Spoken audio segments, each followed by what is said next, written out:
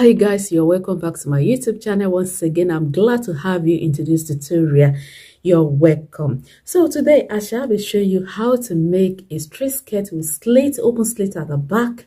Okay, majorly how to stitch it and how to shape it properly. And if you are finding it difficult to shape your skirt, especially your straight skirt, you are in the right channel. Okay, just sit back with your popcorn and watch to the end. Okay, so if you are new here, my last video I made a pattern paper on how to draft a basic skirt.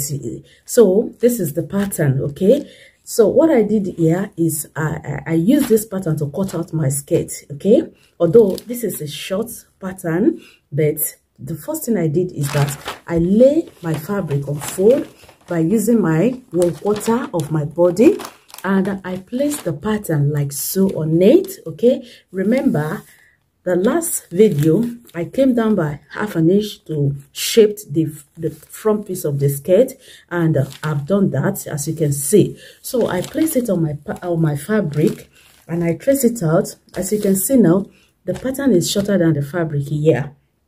So I extended the fabric to my desired length. Including the band, my skirt length is 42.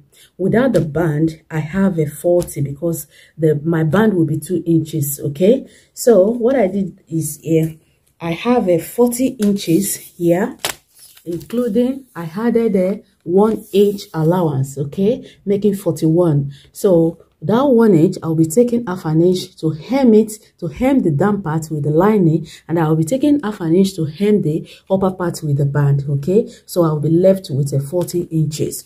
And the next thing I did was I notch all my part area. As you can see on this pattern, I have my hip line, my knee line. So I notch it. Okay, this reason be that this will guide you when you want to shape your skirt. Okay, all these parts, they are very crucial. Okay, don't ignore it. You notch it. Okay, now, and I also notch my dart area. Okay, so when you notch, it will automatically reflect on the other side of the skirt. Okay, now the next thing I did is that my lining, I placed my lining, so my lining is shorter than the length of my skirt. Okay, if you want to give your skirt full lining, okay, you make it shorter. Okay, so what I did is that this is the lining. As you can see at the down part of the skirt, the lining is shorter, is lesser or shorter than the skirt. So I reduced the lining by 2 inches. Okay, you might be wondering, are they gonna be equal? Yeah, as we go on, you shall be seeing that. Okay, now I will show you the back piece of it. So this is the back piece of it. The only difference here is the zip line. Okay, this is it. I've slitted it open. The zipped and the slit will be coming at this part. Okay, so as you can see, I've added my gum stain, which I did also at the front piece. Okay, I gave it the full coverage, and I use a lightweight, medium lightweight gum stain. Okay, so the next thing we are going to do now is that I will take you on a ride to my sewing machine while we line the skirt. Probably I will apply the dart. Okay, stitch it. So the next thing we are going to do now is to place your lining. You place your lining on the right side of the skirt. Okay, I will be taking the back piece first. Okay, this is one panel of the back piece. Okay, so you place it, and when you are placing it, make sure you are placing the right side. This is the zip side, which is the straight part, and this is the side seam that has the hip curvy part of it. Okay, so what we are going to do now is you now take it to the down part of the skirt. Remember, the lining is on the right side of the fabric. So you take it, make sure the both align together properly. So you take 1/2 inch. Okay,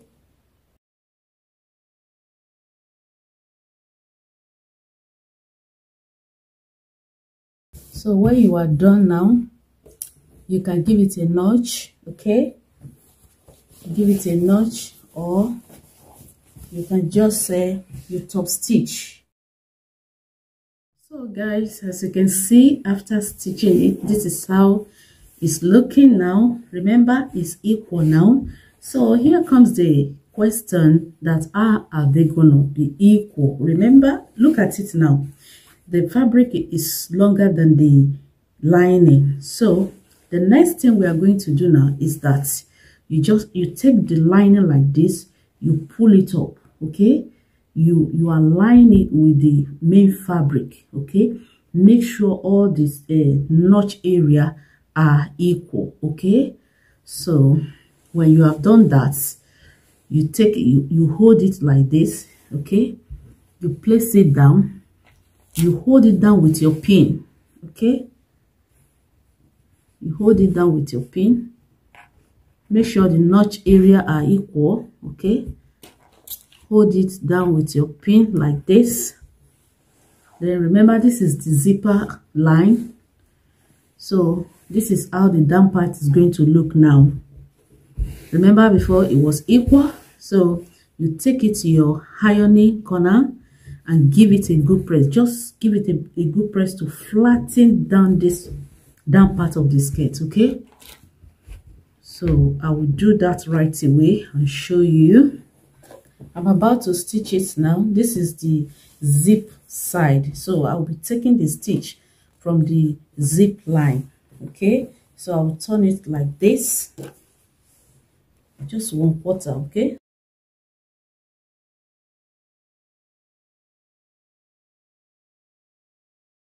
So when you are done, this is how it's going to look.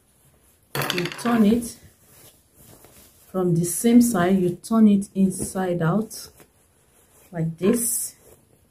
Make sure this edge, make sure you look for pencil to poke the edge out, if that word is correct.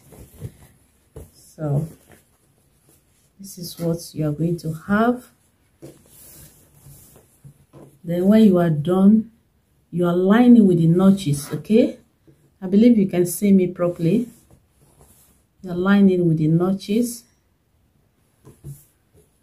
Then take it to your pressing corner again.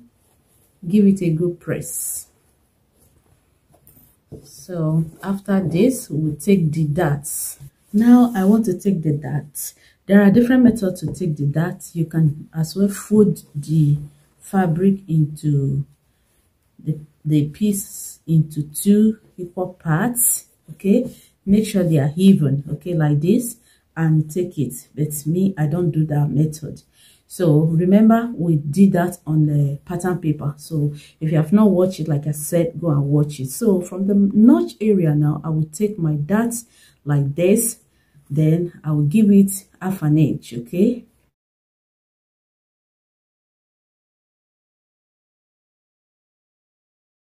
That's it. So I will repeat same on the other piece. So guys, I've stitched the darts, as you can see. So I iron it, I formed the crease. Remember, before the lining, it was the zipper allowance was 1.5.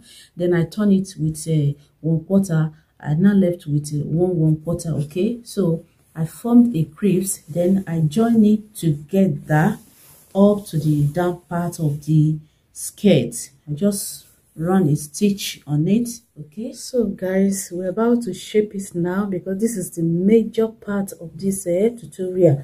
So the first thing I did was I placed both front piece, and as you can see, I've added the zip, okay? This is the zip.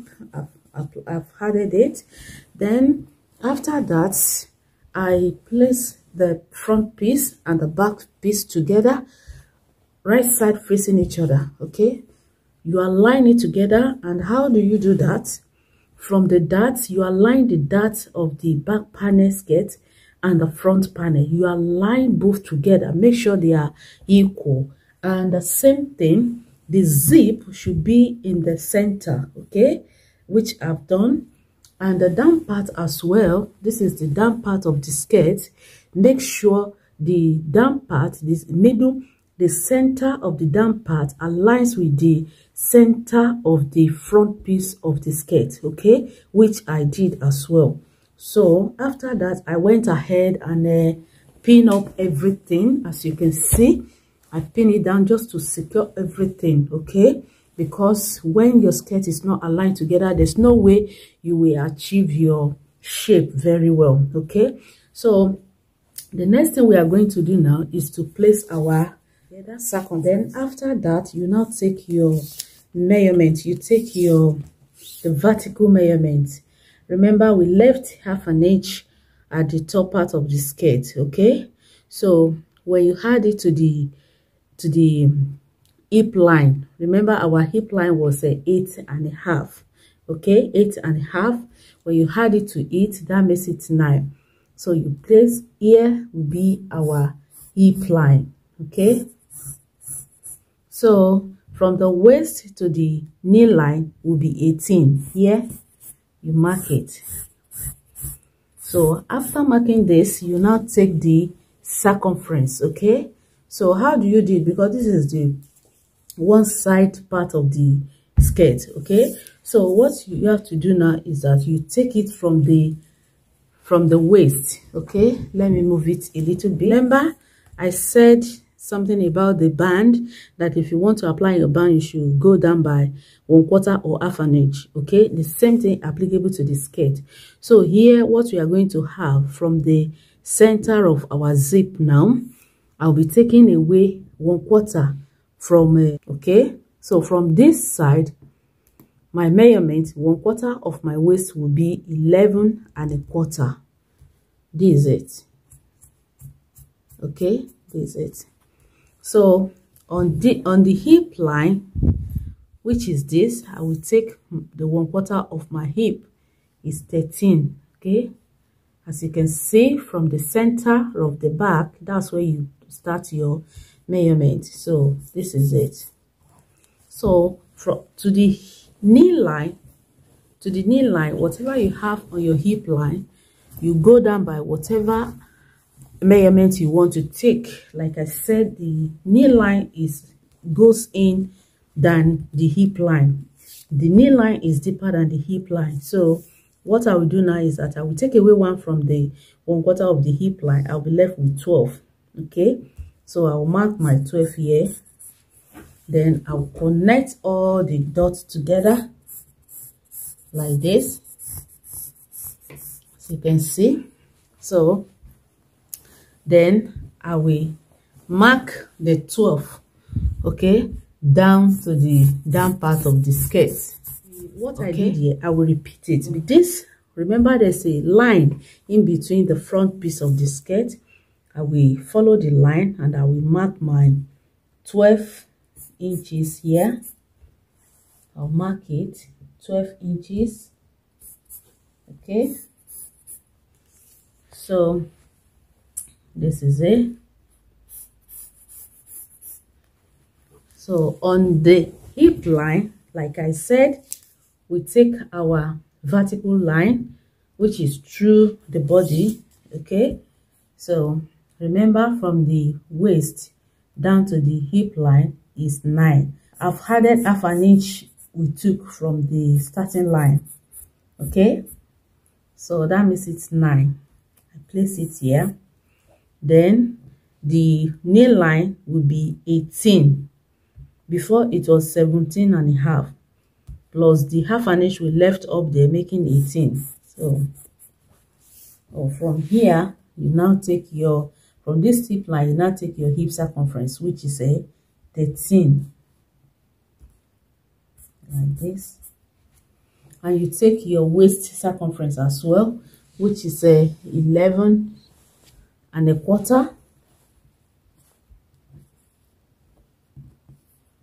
11.25. Then you connect it. You connect. So what I will do now is that I will take it to the sewing machine. I will start from this down part and take it up, okay. So guys, this is the finished look, and my slit now, what I did is that your slit, it depends on your preference, okay? Because you know, some clients, they will tell you I don't want it to open, okay? Like this now, I just stop at 25, okay? 25 from the waist, from the band, okay? Including the band now, I just stop at 25. I took the stitch from up after the zip, then I stitch it up to 25 inches. Then I open it up down, okay, as you can see here. Okay, so it depends on your preference and your client's preference as well. So that is the end of this tutorial. I want to say thank you for watching to the end, and if you have not joined this family, it's free of charge. And don't forget to give me a thumbs up, okay? Share this video, like it, okay? Then I want to hear your view as well in the comment section, okay? Thank you so much. I will see you in my next video. Bye.